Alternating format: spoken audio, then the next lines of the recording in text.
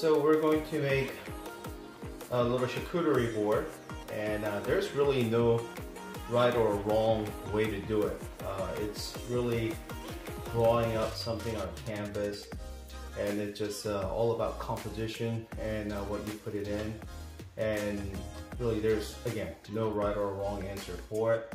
So let's kind of look at all the ingredients we got today. So we got some grapes, gooseberry, blueberry, raspberry, dry apricot, we got a dry cranberry, we got some pickle, olive, nuts, goat cheese, and also got a manchego, got a cheddar cheese, brie, and some cured meats and some assortment of crackers and some greens for decor. So yeah, let's get these things assembled without further ado. Okay, so let me see what I want to do. I typically want to put the fruit a little bit later once I kind of have a good composition of what I want. Brie kind of being a big chunk, I tend to put it somewhere on the corner, and I sometimes even cut it in half and then, you know, just alter it. But since I still need to wait for the actual service time, I'm going to just put it as a whole right now. And as far as the cheese, right here, the cheddar, a little manchego, stagger there, and let's put a goat right there. Now with these cheese lined up, now I'm going to fill the voids and see how I'm going to fill out the rest of the items. So all these fruits were pre-rinsed, and just do double check, make sure there's nothing wacky. But I'll put some right there, and I'll put some right here.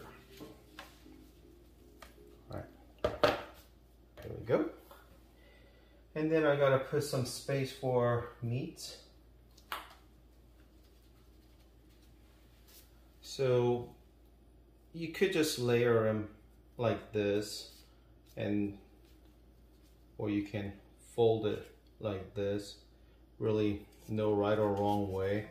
It is a little bit easier if you fold it into what I call the flower pattern, like the little petals of the leaves, petals of flowers actually.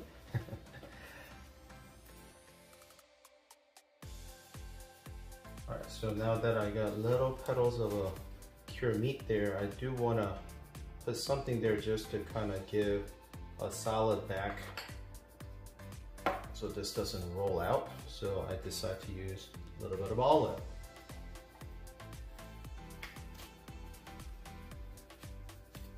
I'll fold it.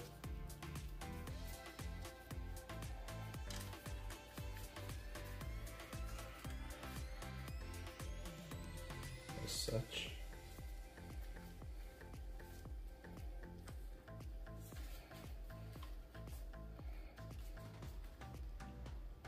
And I'll decor that a little later. All right.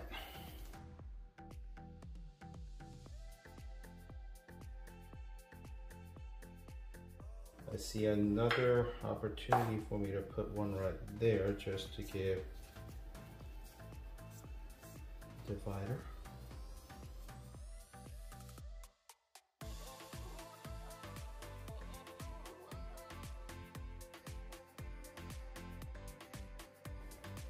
As such, just again give some vertical height to it, makes it a little bit more interesting. Let's see, I got another meat there. I'll figure that part out soon. Let's see, let's fill it up with some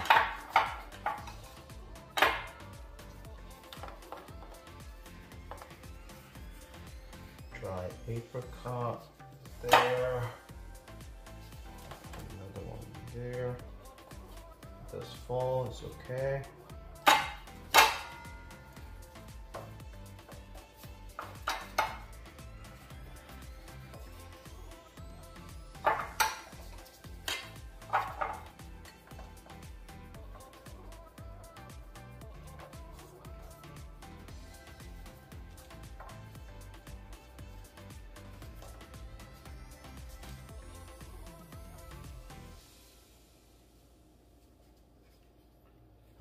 So we kind of got the height there. And then let's see. Let's use this one, a gherkin, to give another space. And honey goes really well with the goat cheese. I'll leave it somewhere nearby, but for the time being, I'll wait. Let's see.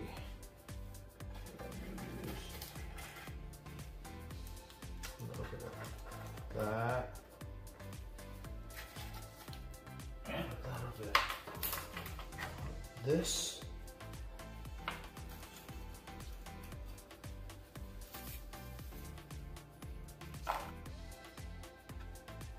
Like that.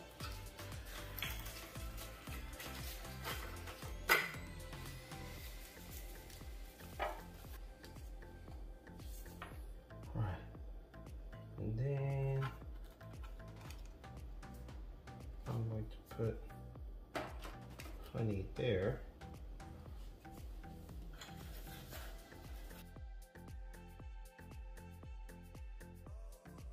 And then let's try to put some cranberries inside. In there, so we got brown, reddish. So wanna kind of contrast it with the blueberry.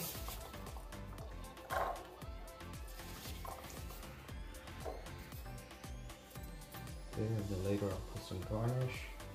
And then put some gooseberries here, why not?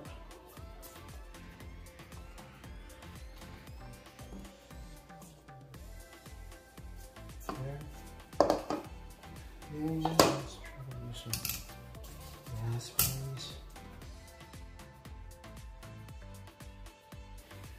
And then some prosciutto.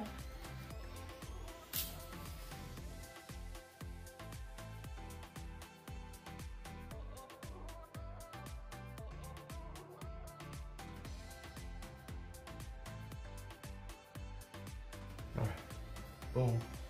There, and then we're going to put some extra crackers. We got some water crackers here.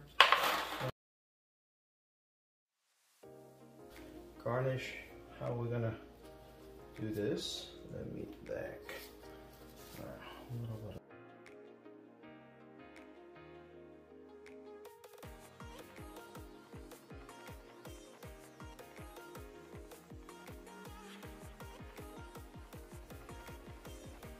All right, good to go.